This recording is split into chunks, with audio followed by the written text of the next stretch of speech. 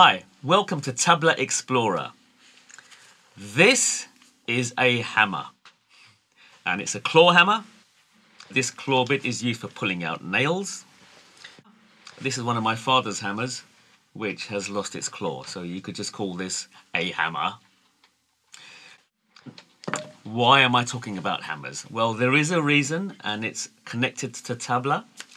But before we get there, let me introduce you to some more types of hammer. This, believe it or not, is a toffee hammer. It's used to break up toffee.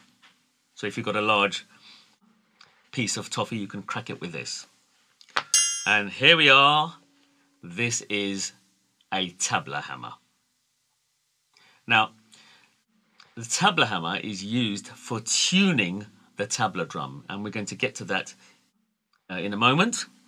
But you can see that the tabla hammer is about 3/4 the size of a claw hammer, and it's much smaller than this, which is called a ball hammer, believe it or not.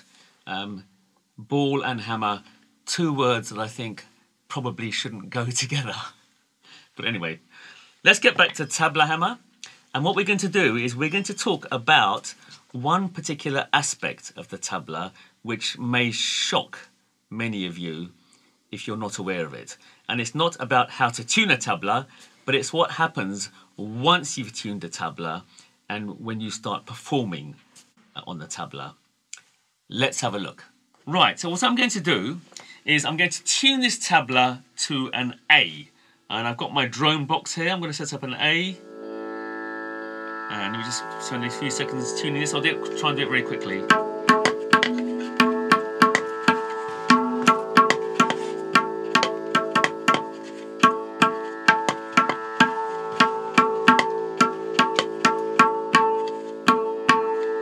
Okay, that'll do for now.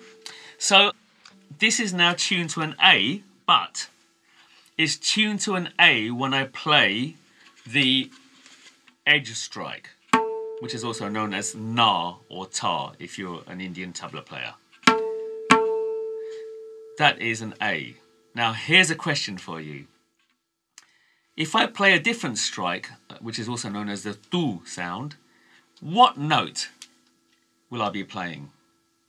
Now you may say, well, it's tuned to an A, so it will be an A.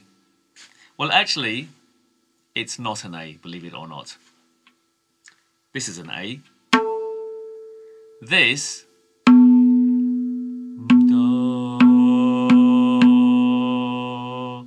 is actually almost a tone higher. So if this was sa, sa, re, sa, re. Now, it's an octave lower. I'm not a very good singer, but it should be sa, re, sa, re. Now that can be shocking to many of you. It took me a long time to realise that there are two different notes. So when you play the dominant note, or na, it is the note that you've tuned it to. But when you play an open sound, it's a tone higher in the lower register. Isn't that crazy? So let's just check that on the drone box. This is an A. That's correct. Now this one,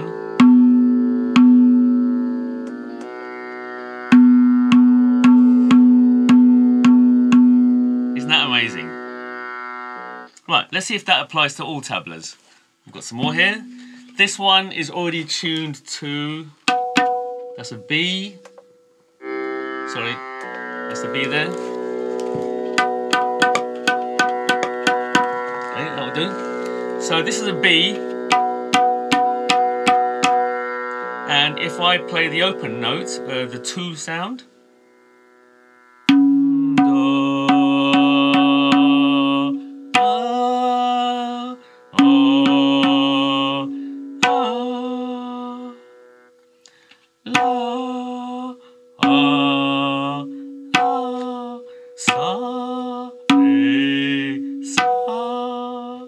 okay, here's another drum, and this is tuned to, I think, a C. Yes. I've tuned that to a C, and C when I play the na sound, when I play the open tu sound, should go to a D.